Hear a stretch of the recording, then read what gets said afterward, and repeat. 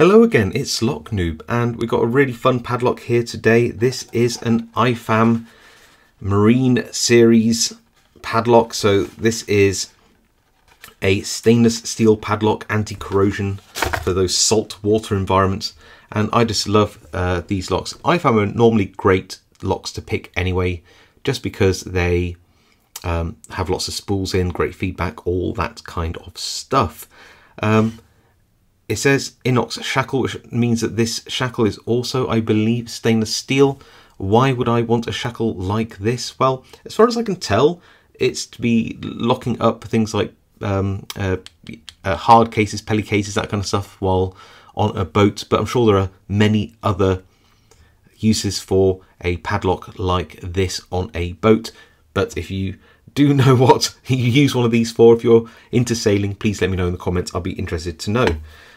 This is a nice little 1, 2, 3, 4, 5 pin lock with a Yale style keyway and a very springy shackle. It's really lively as well, this, and it does take a little bit of pushing in here to release it. In fact, if I just release the shackle again, you'll see down in there it's a very strange arrangement there with this sort of like sprung pin thing, which sort of adds a spring to when you push this in. Like it's very strange.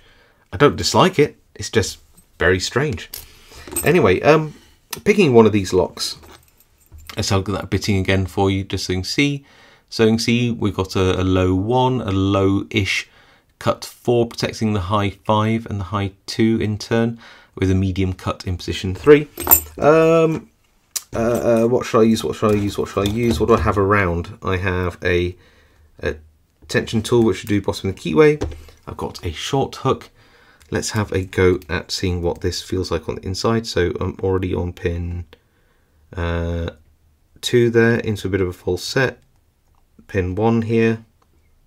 That feels fine. Pin 3, cancel rotation. Pin 4, cancel rotation. We might have just dropped a pin. Nope, it seemed to be fine. Pin 5 at the back, cancel rotation, cancel rotation, cancel rotation. Again, we haven't got that back all the way around yet, so just hit pin 1.